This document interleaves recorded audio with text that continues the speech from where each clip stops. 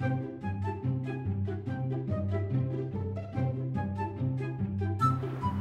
everyone, Duma here. So, crazy things happen in life, crazy things happen in real estate. So I just wanted to share with you a fun little story. I was at a home inspection and it was, I think, like beginning of March, so it was still pretty cold outside. And you know, you always hear in North Dakota about our pipes freezing because it's just so cold.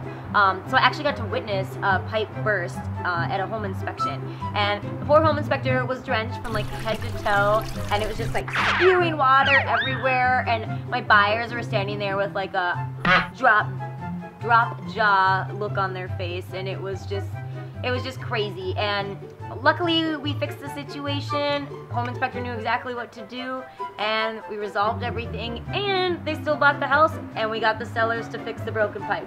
So crazy wacky stuff that happens, but always just roll with the punches and know that we're gonna have a happy ending at the very end.